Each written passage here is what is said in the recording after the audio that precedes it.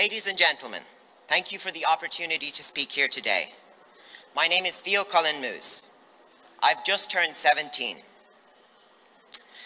Of course, I like being treated as an adult, but as a legal child, today I am speaking to you as a child. I would like to address the policymakers in this building and beyond. I have grown up on a small island, 5 kilometers off the west coast of Ireland.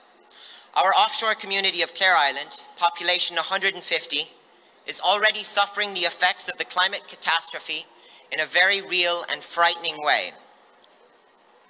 Winter storms are wilder, summer droughts are longer. Extreme flooding is more and more frequent. Alarmed by the increasing evidence all around me, I have become a climate activist and a school striker. Not because I want to, but because I have no option but to be one. Since January, I have been organizing strikes nationally as part of Fridays for Future Ireland, and I strike every week in front of my local government office. Usually there are just 2 of us, myself and my 13-year-old sister. Last Friday, as I made my way to Madrid by sea, my sister was striking alone. Except she was not alone. My sister was joined by other young people striking in solidarity all over the world.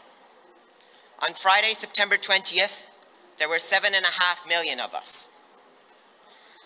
My sister was alone on her street, but 500,000 of us marched through the streets of Madrid, demanding climate action.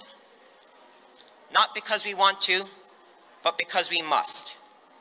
We are climate activists because we care.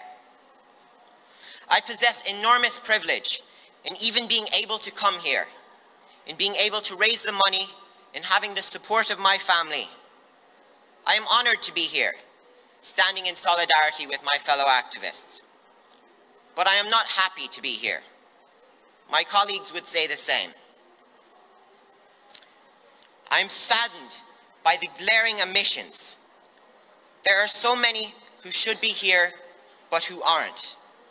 Indigenous people and activists from the Global South have been fighting for far longer than I have, and they have the experience and generations worth of wisdom that we should be listening to.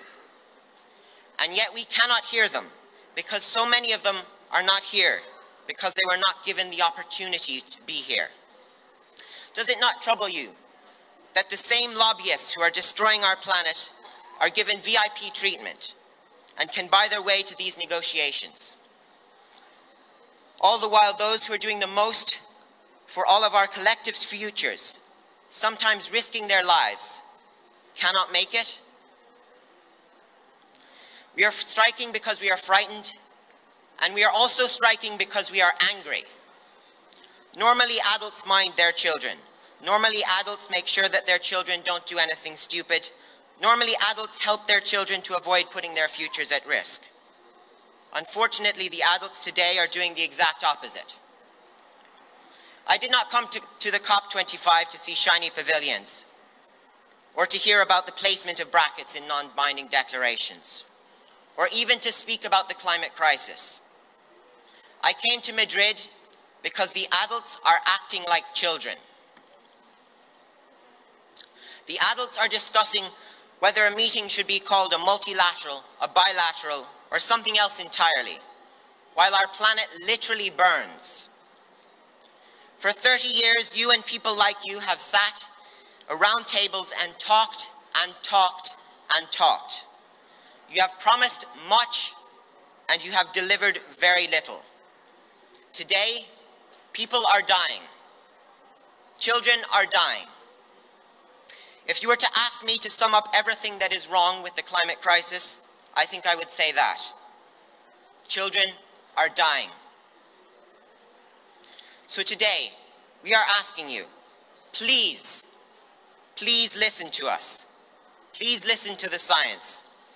Please sign the Declaration on Climate, Youth, and Children. And please, take us seriously. The politics of the past will not get us out of this crisis. Einstein once said, "You cannot solve a problem with the same mindset that created it."